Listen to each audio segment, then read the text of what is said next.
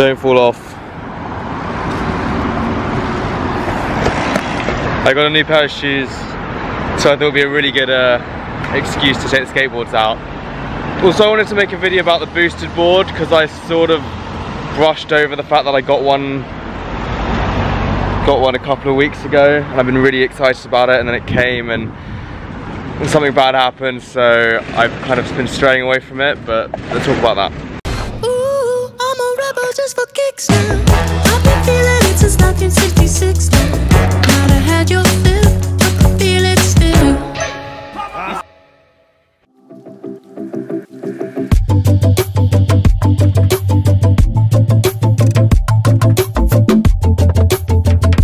This is mildly precarious. Whoa.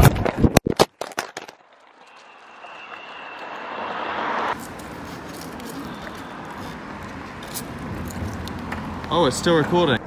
Fuck. Don't skateboard and crutches and film. That's such a shame. Is it working? Seems to be working. Wait a sec. Yeah, so I got it about a couple of weeks ago, and I was like, yeah, I've been skateboarding a lot more, and then it came, and I was like really excited, and it's actually really difficult to use on crutches. So I've only got one point of contact with the board. For me, it's impossible and put a lot of strain on my left leg, which is really, really painful, which basically means I can't really ride it, and I hate it when like I fail at stuff, and I feel a bit stupid for that.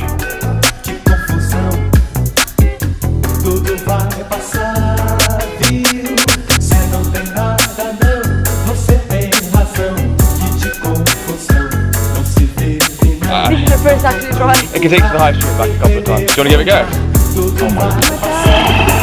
Nope. Go on, mate, nail it. I can't ride a skateboard. Yeah. Oh, you're nailing it. You're a natural.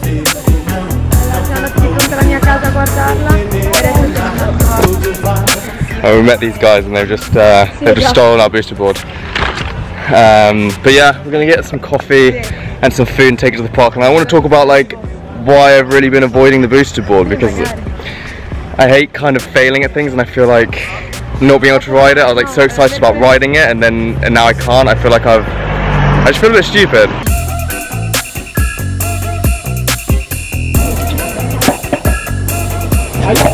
I just feel like when you're on crutches and when you're like doing something stupid, you don't have to be on crutches, but when you're doing something that's like a bit out there and a bit stupid and a bit like, you know, crazy. Like when I did my first Spartan race, I feel like it was the same. When I did it on crutches, it was like if you do it and you succeed and it's like awesome, then everyone's like, wow, well done, that's so cool. Same with skateboarding on crutches, like great that you can skateboard on crutches, that's so cool. But then if you try it and the result is what looks like failure, then it's like wow, that guy was stupid. Hey guys.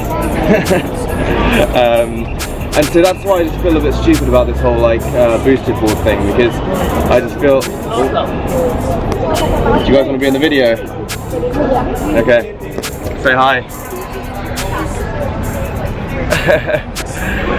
And so that's what I'm sort of battling with this boosted board thing at the moment. It's like I love skateboarding, but I'm sort of hating this boosted board at the moment. Sorry. No worries. Hey guys.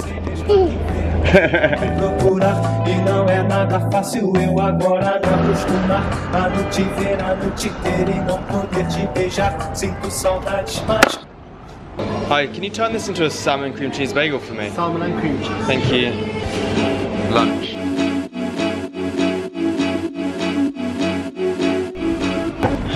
Operation Get Lunch was a complete success. Now to the park to eat it.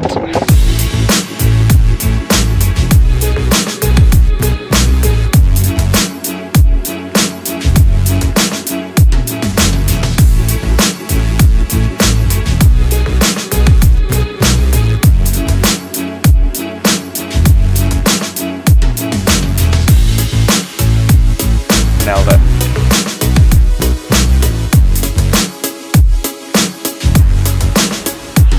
I just can't really ride it.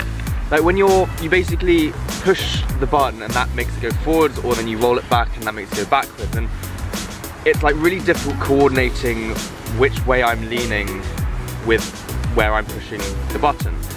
And the problem is that for most people they can do it fine because they've got 2 feet on the board.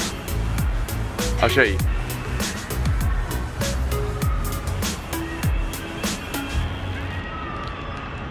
Also, the controller itself is like, it's great if you don't hold a crutch, but when you're holding onto a crutch as well, it's really difficult to.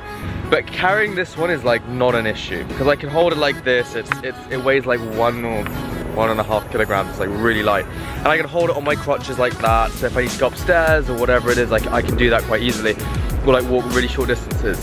But like with the boosted board, it's like 7 kilograms. It's like so heavy. I can't really carry it on my crutches like this, and it's just like, I don't know, it becomes a pain in my ass, and it really annoys me when like I can't do things, as you guys know, and like I feel like there are really few things in life that I can't do that I give a shit about. Like obviously there are loads of things I can't do, like I can't run and throw a javelin, but I don't really care about that. Like motorbiking is like another thing. I would love to ride a motorbike. Like, my dad rides motorbikes, and it's something that I've grown up around, and not being able to do that really pisses me off. And I think this boosted board might be like another one of those things that's kind of like annoying me at the moment. But I mean, old school is fine, right? Now I'm sort of like somewhere between, is it focusing? Should I sell it and give up on the boosted board, or should I keep it and give it another go? Like, I don't know. I don't really feel like it's something that I'm able to do, and I hate the idea of giving up on things, but is it really giving up? Is it really giving up if I gave it a go, I tried my hardest, but just I physically can't really do it? I don't really think it is giving up. I think I tried my best, I tried my hardest. I failed at it, yes, but I don't really feel like it's giving up. But I don't know. What do you guys think? Would you keep pushing at something even if you don't really feel like it's something that you're physically able to do? Or you just draw a line somewhere and think, look, this is not for me, like, and accept it and move on to other cool things. You know, at the end of the day, I've still got this skateboard. It's not the end of the world. At least now I know that I gave it a go.